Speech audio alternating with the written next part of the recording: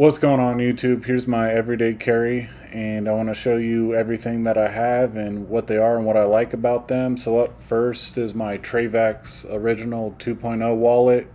I just recently got this. I fell for the price point, which I think I spent $35 on this, that it was worth it compared to buying a Ridge wallet for $120. So it feels good in the hands. It's big, bulky. It doesn't slip out of my pocket like the Ridge wallet would. So definitely a plus on this. This is the G10 scale. So everything is linked down below in my Amazon, and all the items here will be as well. I believe this is not on Amazon, as well as this battery charger. So I put this battery charger up here because this is something that I keep in my car for emergencies, in case my phone doesn't charge overnight and I need to charge my phone. So I feel like it's a great tool to have, especially in emergencies, to have a backup battery. So here's my organizer. This is a 511 tactical, I believe, tech holster. So this thing's a pretty interesting thing. It has a MOLLE system here. It has a web design, so you could fit it around your belt loop like shown here, or you can attach it to a backpack.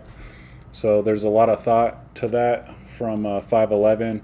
I usually like their products. It's always pretty good, and I always wait to buy their things on sale. So here's some Velcro. It also has, I believe, that laser MOLLE system. I forget what it's called, but it might be that. And so you could put patches on here, or I believe they have a quick disconnect system where you could just rip it off something and it comes off and you have this kit in your hand. Also, you can slide things under here, and I might show you that later, but here's the organizer. So here, this is made to hold your cell phone, which is a cool feature. I don't place my cell phone here, and it has this soft material so you don't mess up your screen. But behind here I have a notepad, and that's just an easy, simple place to keep things. And on this side I have a Gerber arm bar. So I love this tool. I don't like the price point. I paid $40 for this. There's different variations to this on different stores or Amazon, and this is the $40 one.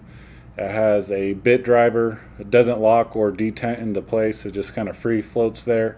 I wish it had a detent or at least locked, but it is what it is. And here's the bit driver, nice and neat. And you could also put different bits in here as well if you need to.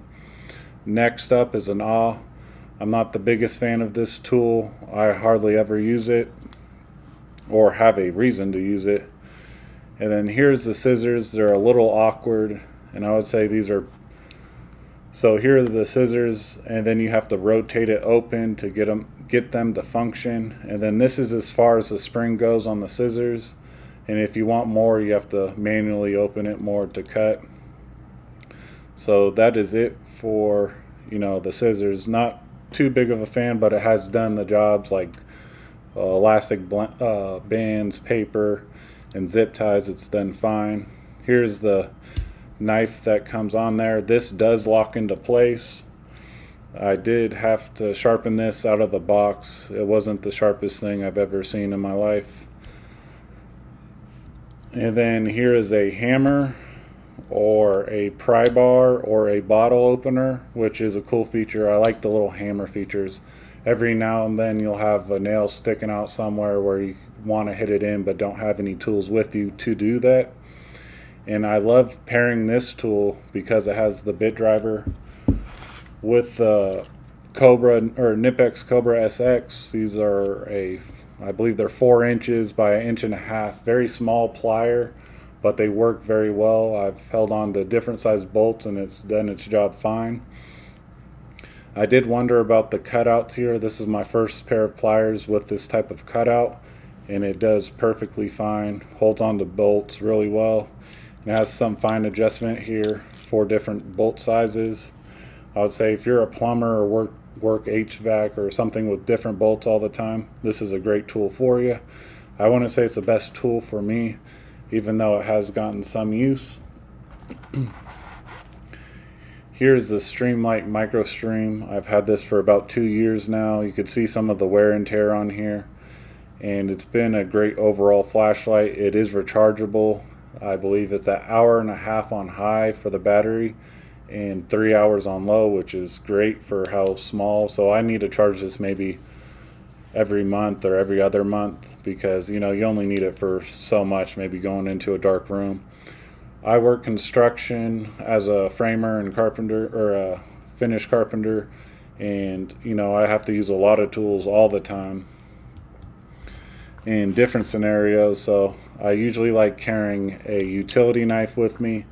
A utility knife's great for opening up boxes or fine cutting of different material and scoring material. So great utility knife. This is the Gerber Pry Bar, and phenomenal little tool. It does have a rope cutter as well as a little pry bar that is functional. You can get down and pry up. Some pry bars out there are just straight up flat, and I don't see what you're prying with that thing. It also does have a bottle opener, and it looks like a little loop for a lanyard.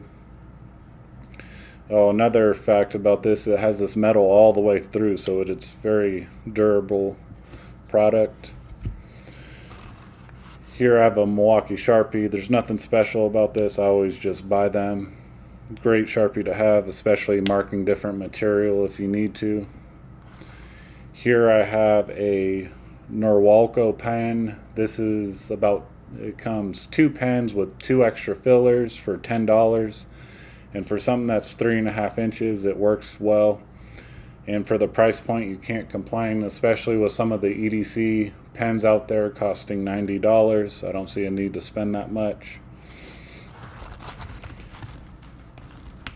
If I can get this out, here is, I should have probably taken the lighter out, but here is Apple AirPods. I always like listening to music, and it's always nice not having a cord dangling on you. I've had these for, who knows, 6 years now. So great headphones.